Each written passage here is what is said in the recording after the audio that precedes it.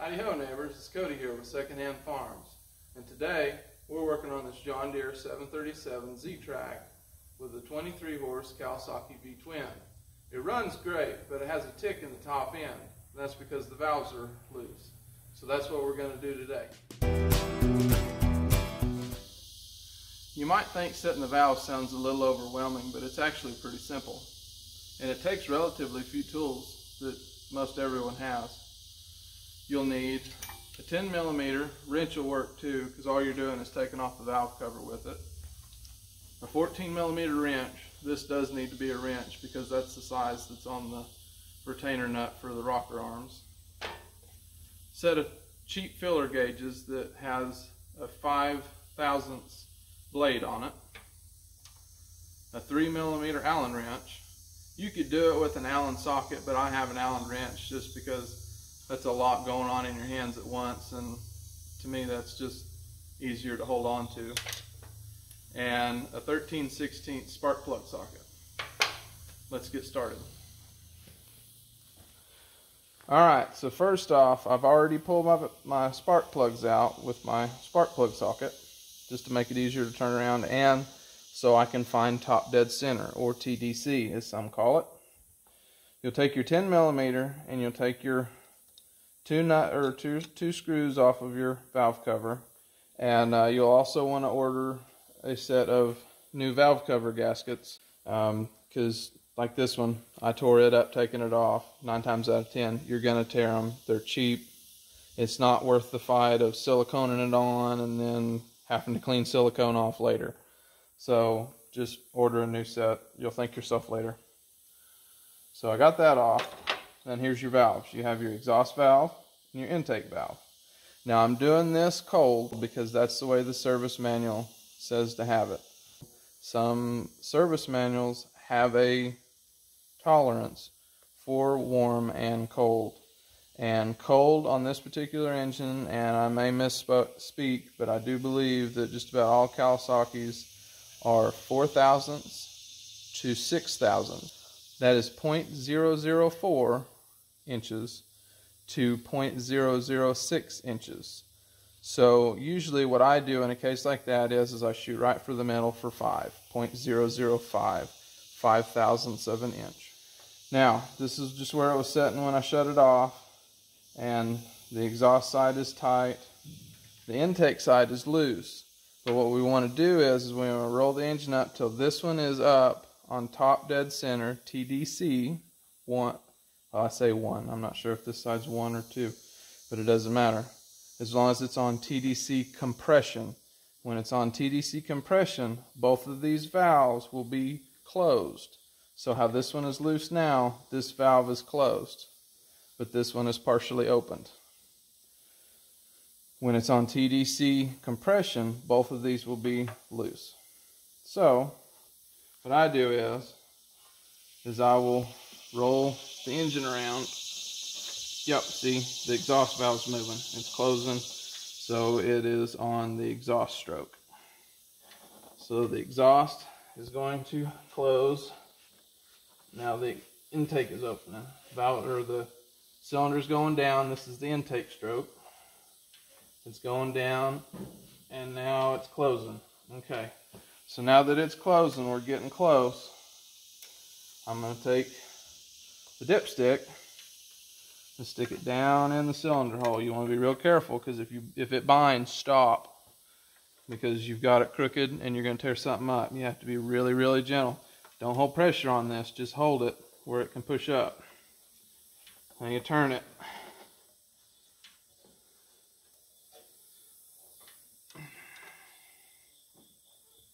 Okay, see, the valve's closing. We were all the way at the bottom. Now watch that dipstick as it goes up. It's going up because the cylinder's going to the top. Alright, right about. Getting close. Alright, right there. I can feel it kind of break over. Now, I don't know of any timing marks on these engines, so this is close enough. Right there, you could feel it right as it breaks over, right before it starts coming back down. We're at top dead center. We should be, yep, loose on that one, yep, loose on that one. And those are very loose because that is nowhere close to 5/1000. just for fun. Yeah, that's very loose. That was our noise for sure. All right, now these are a little bit backwards from what you might think.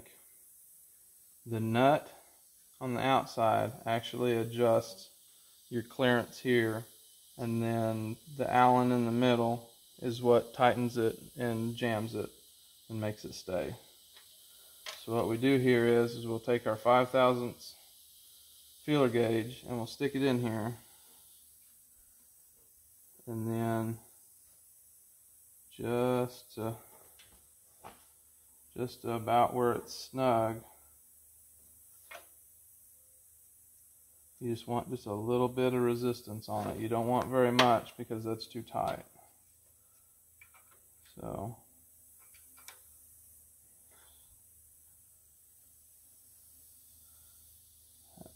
that feels pretty good right there.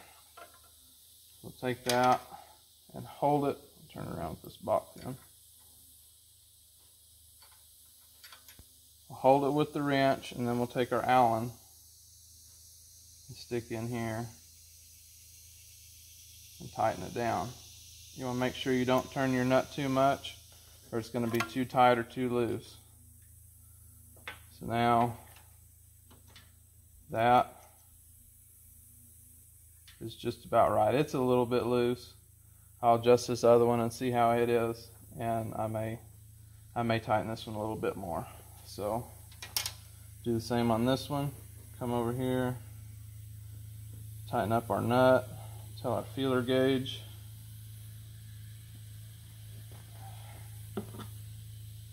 Do it backwards so the camera can see.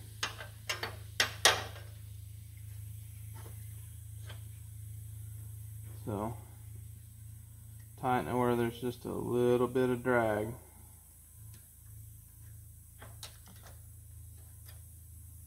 And now hold it with the wrench.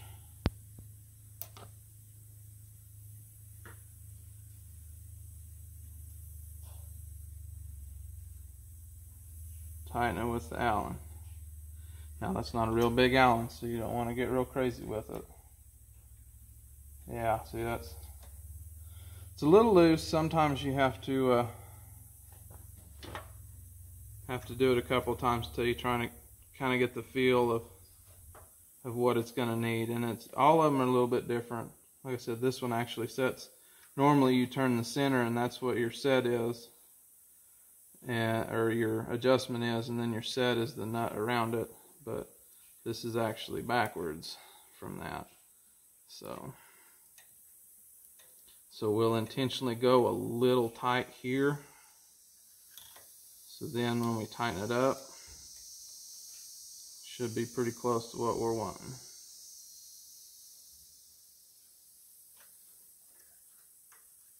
Yeah, that's better. Let's go ahead and readjust this side just a little bit.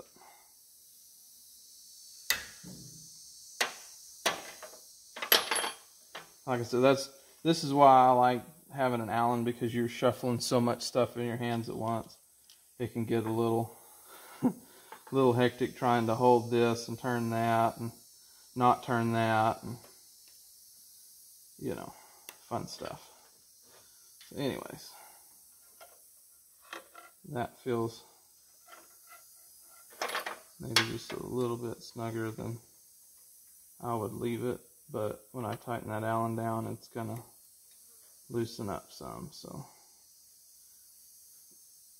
go ahead, do that. How's that? Oh yeah, that's a lot better. All right, so that's all that takes. I'm gonna go ahead and do this other side, but you do it exactly the same way. You'll roll it around until both of these are loose, and then check it with your feeler gauges and set it. Then you're done.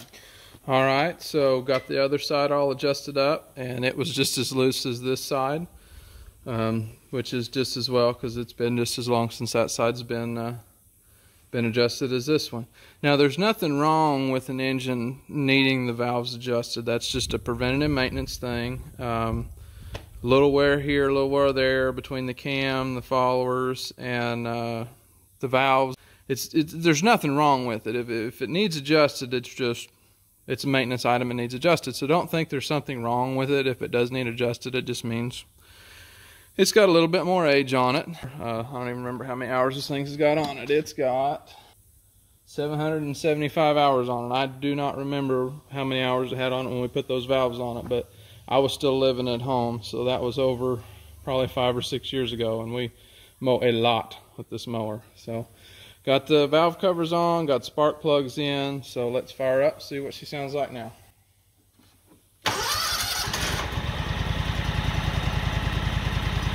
I wish I'd have done it before and after, because that is so much more quiet than it was before. Because before it was just a constant tick, tick, tick, tick, tick, tick, tick, tick, and that is worlds better. All right, guys, that's it. We're done. She runs like a top. She's ready for many more hours of service. Definitely saved us a lot of time and money taking it to the dealer and getting it done there, or just another service shop. It's something simple, and like I said, doesn't take a lot of tools. So thanks for watching, and make sure to like and subscribe and share it with your friends if you know anybody that's doing something similar to this, if maybe they've got some questions. And if you have any questions, make sure you put them in the comments, and I'll get to them as soon as I can. But thanks for watching, and I'll see you next time. Bye.